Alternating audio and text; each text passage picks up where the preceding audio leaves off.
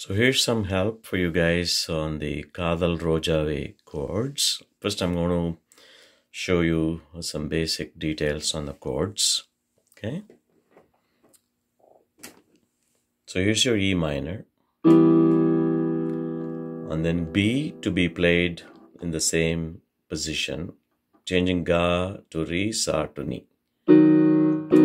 That's your B. Okay, here's your E minor, here's your B. And then the Ga changed to the black key will become E. And then E7, E with the seventh note is the Ni. Instead of doing it here, you could do it like this. That's E7. Or you could do it with the pinky, E7 here. Okay, and then we have D chord. D is Ni, Re, and Ma with the Ni 1. That's your D chord.